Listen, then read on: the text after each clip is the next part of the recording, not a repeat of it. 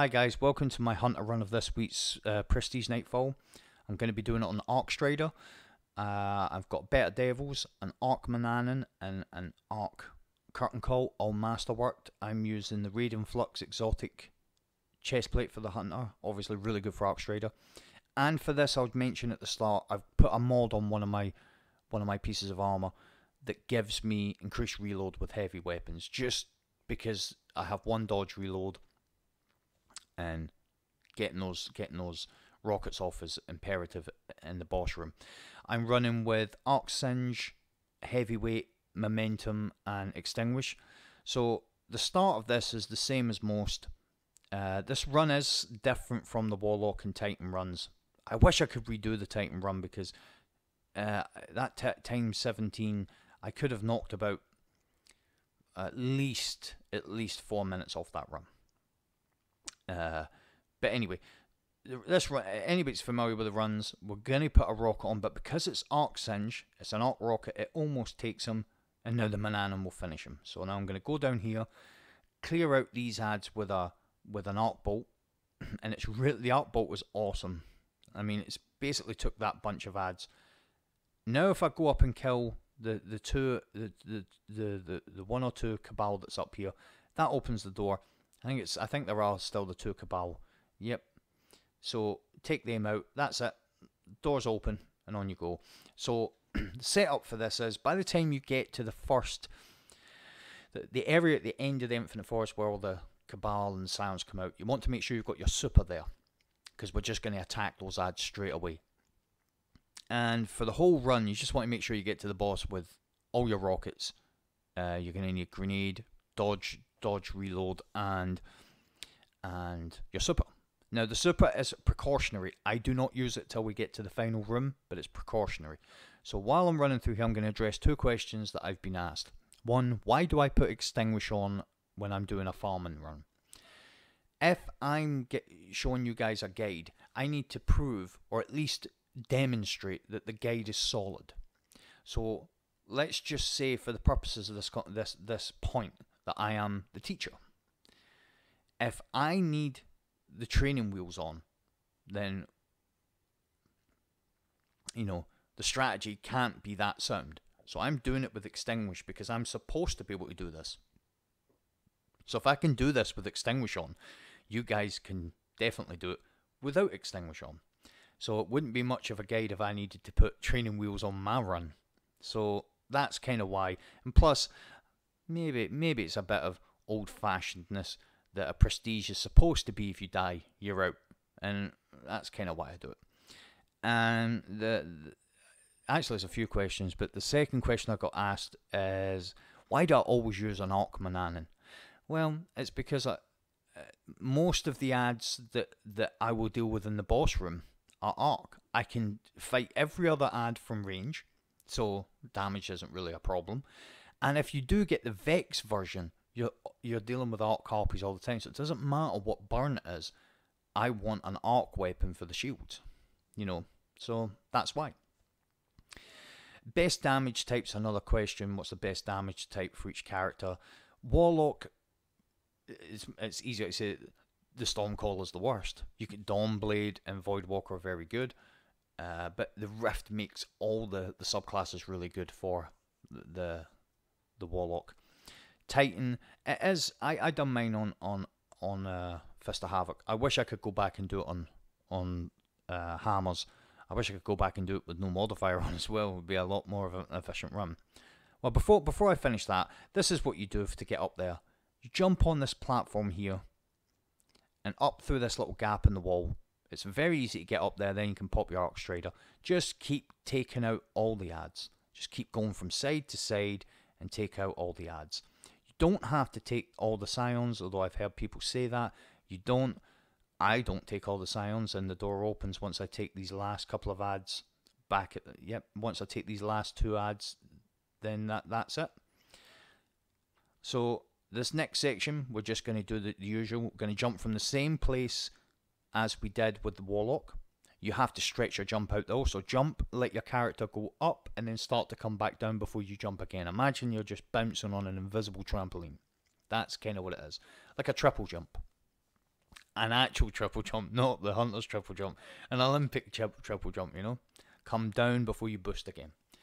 And then we'll kill the 2 scions, and then we'll spiral all the way through to the last section. And in the last section, we're going to be fighting the ads there. Take the top route through the spiral section, because there's no ads. So just to finish off about the damages. So yep, Stormcaller's the worst, I think, for the Warlocks. It's not the best, whereas Voidwalker and Dawnblade are. Hammers for the Titan, it can be done with all subclasses, but hammers just for melting point. But I only suggest that if you're using a shotgun. If you're not using a shotgun, hammers doesn't really matter. You know, you can do it on Arc if you're not using a shotgun very easily. And Hunter, I would go with Arcstrider, although I don't think Golden Gun's very good for this, personally. I would go Arcstrider or a Night Stalker. Night Stalker will help you get there, it just won't do a lot on the boss. So as you'll see from this run, you can make your own mind up. I think Arcstrider is the best for the Hunter. So that's the damage types, the classes and the damage types I would recommend. Voidwalker is the easiest to get to the boss, I think. But then with all the lasers, it can be really difficult, the boss. That's Void. Arc, you've got all the Cabal do Arc. Solar's the easiest subclass to get to the boss because it's just the snipers and the incenders. When you get into the boss room, you don't have to deal with Arc at all. Solar, sorry. So that's my recommendations on the damages. So now that we're here, we're at this section. There's 5 snipers. They're the things you really got to kind of look out for. On Arc, not so much. On Solar, yes, they will do a lot of damage if they snipe you. And because you're running momentum, if you're static and you've got the inertia, which is your health is not regenerating, it can be really, really tricky if the snipers start hitting you. As you've seen there, I mean, I got hit with something because I hadn't procced momentum. I went red. So you just have to be aware. Stay away from these Cabal with the shotguns. They can really mess your day up with those shotguns because they're really long range shotguns. They really do a heap of damage from range. So just don't encroach too much. Don't push them too much. In the boss room, I used a rocket back there, and I know, just to explain, I used the rocket on the incenders because I had a rocket on the floor. So I knew I was still going to have 6. You need to make sure you've got 6 and your super for going into this boss room. So you can run past this section. On Arc, I wouldn't suggest it. The best subclass to run past all of this on is Void, because nothing really does Void. So you can get away with proc and momentum and just getting through here. So I used another rocket because, as you guys will know, or hopefully know, you are going to get another heavy ammo, a chance for another heavy ammo brick from the orange bar, kind of mad butcher Cabal. I think he's called a gladiator. I didn't actually know what he was called up until recently. I just called him the butcher because he just looks like he's coming at you to butcher you up with 2 knives. But I think he's called a gladiator. So you're going to get one from him, but because heavyweight's on, you stand a chance to drop heavy from everywhere. So it's no big deal. So I'm going to take these ads out just because it's Arc.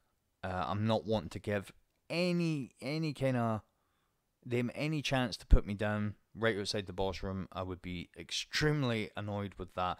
As you can see, I mean, they're firing at me from all the way down there with that kind of shotgun, and it's really eating away at my health. And all it takes is for one of them to hit you with, two of them to hit you with your shotgun, and then one of them to throw a grenade, and it's all she wrote. So now we're at the boss. Strategy for the first room is going to start off the same. We're going to clear out the Cabal, then we're going to clear out that sniper, sorry, then we're going to clear out these Cabal, then we're going to get on the platform at the back right from where we're looking now. So the right hand side.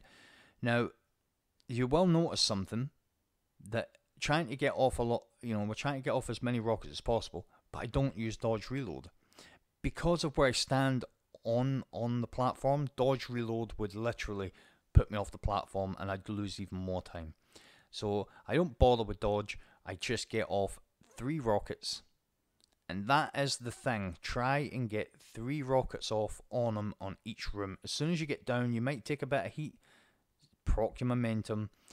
And what I do here, my momentum's procced, I throw an arc bolt grenade right over and try and take out a few adds.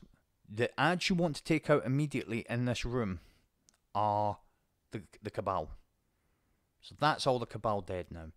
So now I can just, you know, I can go get the harpies out the way.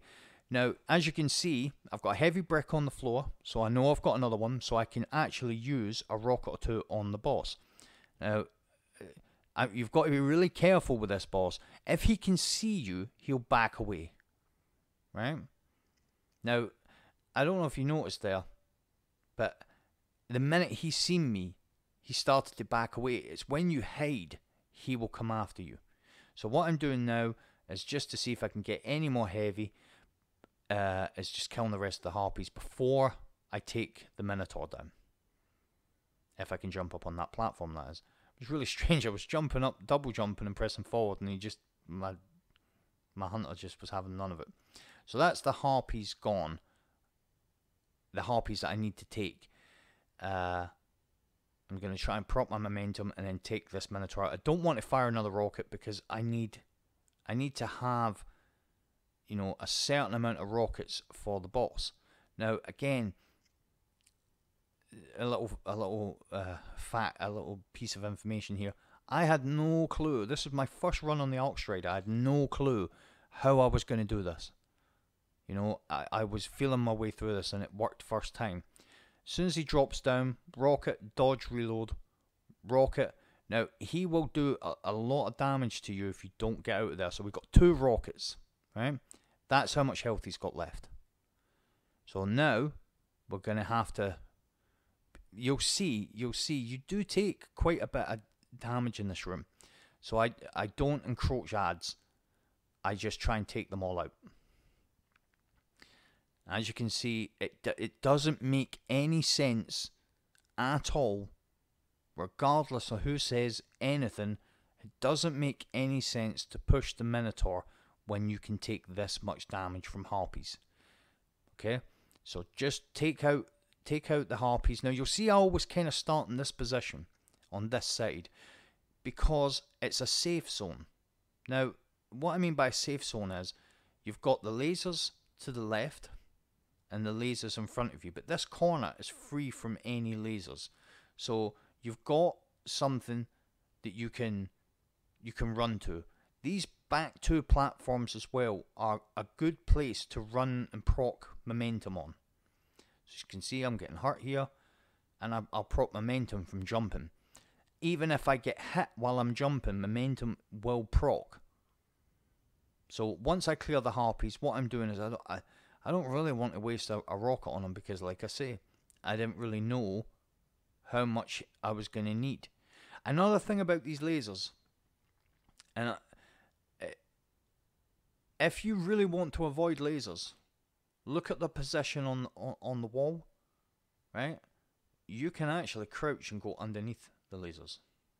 I'm not sure if you can do it with all of them, but definitely. And again, it was a friend of mine. I watched him do it and was like, man, I'd never even thought of doing that. I always jumped them.